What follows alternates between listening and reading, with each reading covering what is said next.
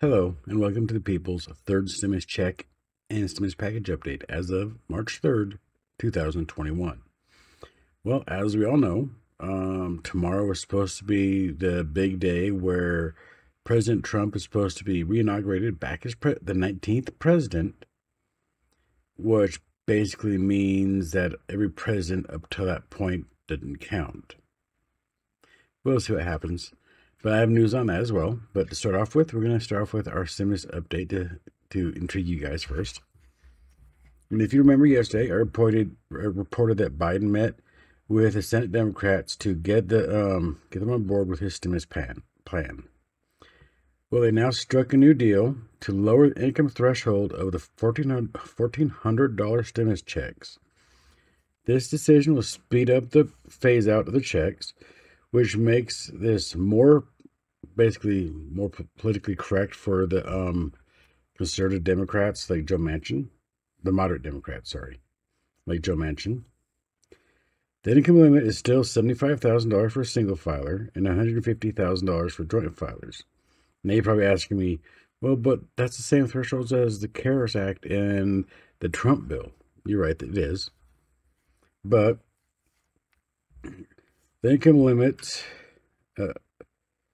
are going to basically start to phase out at around $80,000 or $160,000, depending if you're single or joint filer.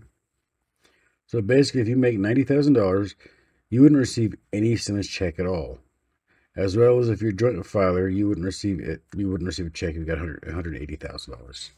$180,000 a year. This change of eligibility would affect around 16 million Americans and would reduce the overall cost of the bill to something like $15 to $20 billion. That's right. They want to reduce the bill by $15 to $20 billion.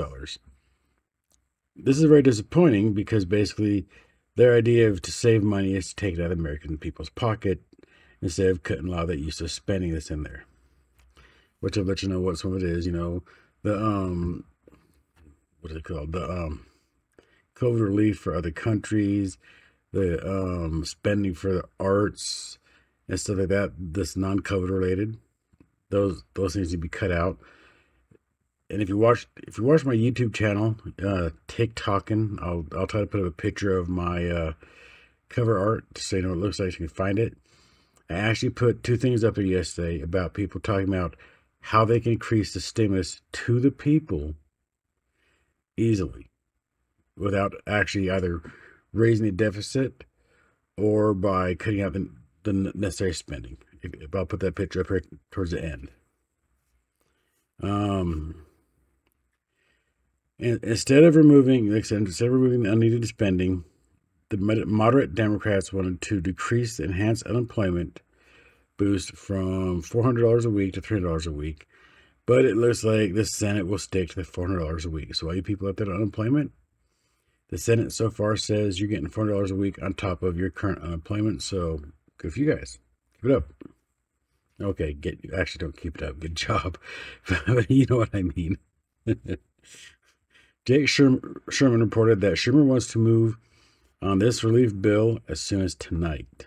I mean, there's a lot of changes to go into it. So he wants to get this vote-a-rama done with so he can get it passed and sent back to the House because that's where it has to go. Now that it's been modified, that'll be modified. It has to go from the Senate to the House, and then the House has to vote on it. And then after the House votes on it, and if it passes, then it goes to Biden's desk, so from the Senate into law.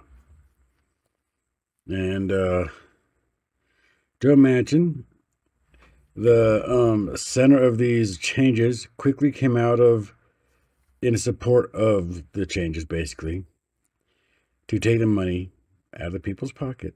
That's right. That's what Joe Manchin wants to do. Take money out of people's pockets. Schumer needs basically all the support of all 48 Democrats and all the two independents to pass his bill. And Politico reports that Republican Senator Lisa Murkowski could possibly open to be voting on this voting yes on this $1.9 trillion Biden stimulus plan, or America's Relief Plan, or whatever they want to call it. God love the acronyms, don't you? And basically, right now, the moderates are more of a greater threat to the stimulus package than the progressives. And why I say that is because if the moderates go out and don't, try to cut a little bit of money here and a little bit of money there, it looks bad to their constituents. I mean, for instance, Joe Manchin and Kirsten Sinema are both Democratic senators for deep red Republican states. So if they didn't try to cut corners here and cut corners there, it'd look bad to the constituents, and they'd get revoted. They'd get voted out when it comes time to go for re-election. Whereas progressives, their constituents are like, yeah, that's fine. They're going to spend that money, and they wouldn't get voted out because that's how their constituents want it. But on other news, let's see. I got some very interesting news for you guys. I mean, I hope you guys really enjoy it, because as of tomorrow, the House of Representatives will not gather for the scheduled session due to the potential threat to Capitol safety. Security officers have gathered intelligence to show that a possible plot to breach the Capitol by the identified militia group tomorrow, March 4th, QAnon supporters and other far-right conspiracy theorists believe that tomorrow will be the day former President Donald Trump returns to power. And that's right. He returns to power tomorrow. No, he don't. These people don't seem to get it. He's not coming back at all. And I'm sure you guys have heard that Texas has reopened its state 100% completely, because Governor Greg Abbott announced on March 2nd that his administration will reverse the COVID-19 restrictions that have been in place in Texas effective next week.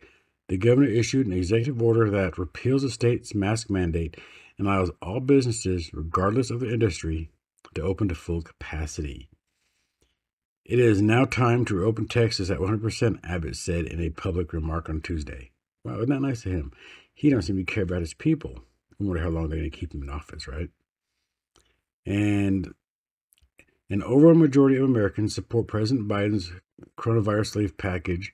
A recent poll from Morning Consult and Politico found that 76% of voters are in favor of the $1.9 trillion American Rescue Plan, including 60% of Republicans. Only 17% of voters oppose the proposal. The plan, recently passed by the House, includes more than $50 billion for expanded vaccination and testing efforts, $1,400 direct stimulus checks to Americans, which would supplement the $600 checks Congress has already passed, bringing the total to $2,000 per eligible adult, and $170 billion for schools, $350 billion in emergency funding for state and local governments, and a plan to increase the federal minimum wage of $15 an hour by 2025. We already know that the Senate Parliamentarian actually sort of nixed that idea, and they're not really willing to go against it because it might cause a bit of ripples inside the Senate. The bill now faces an uphill battle in an eventually divided Senate, as Biden cannot lose any Democrat support, despite 60% of the constituents supporting the legislation. Senate Republicans have remained opposed to it, going so far as to propose a scaled-back plan that would fund the recovery effort by less than one-third of the amount of Biden proposed, and does not include funds for state and local governments or rental assistance. See, this is what I don't get though, right? I mean, these Republicans are all talking about how we're in it for the people, right? And yet their scaled back plan is one-third of $1.9 trillion, which isn't a whole lot actually, because you think back, that's going to look what? I'll figure it out later. But isn't a whole lot. And they also don't include rental assistance. Okay, what are these people supposed to be doing? Well, the mortgage and foreclosure ban goes on in this thing, but they're renters, but they get screwed. That's not right. These Republicans don't represent the people like they're supposed to. I mean, these Republicans have gotten so fat off their wallets that all they care about is more money in their pockets. They don't care about the people that they're supposed to represent. I mean, I will bring up a good example. we have, what is it here? I forgot her name was, but she was basically Mitch McConnell's wife. She used to be Secretary of Transportation, Elaine Chao. That's what her name is. How she basically funneled $1 million worth of paycheck protection money out of the CARES Act into her pocket, most likely. And other Republican senators did the same thing. And yet, as we got, the whole thing is Mitch McConnell comes from the state of the taking state, which means they'd take everything and give nothing back. Hence why Elaine Chao is most likely to be getting away with taking $1 million of the paycheck protection money and not giving it back plus interest. This is why I'm not really too fond of Republicans. And I hate to say it, some of the Democratic stuff that they're throwing out there, they need to get rid of as well. I mean, they need to really focus this bill on the COVID relief and the American people. Because if they give money to other countries and they give money to the arts and give money to this, that, and other thing that has nothing to do with COVID, what's left of the people? More struggling? Because that's what's going to happen when the $1,400 stimulus checks run out for the people that can't qualify for unemployment. So basically, we're getting screwed. So I'm either hoping one of two things is going to happen, because I know this is running pretty long here, is I'm hoping that either that one Republican senator who told them to get rid of all that unnecessary spending for a $10,000 stimulus check going out to people, either his thing gets put in, or the not 10 Democratic senators that suggested that they make the stimulus checks a recurring thing.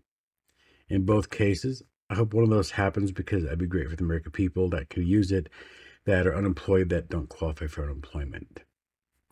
But this is actually all I have for you for this evening. So I hope you guys have a great day and a magnificent evening, and I'll broadcast again to you tomorrow. Until then, you have a wonderful night. Bye. My mother told me someday I would buy galleys with good oars and sails to distant shores. Stand up high in the prairie.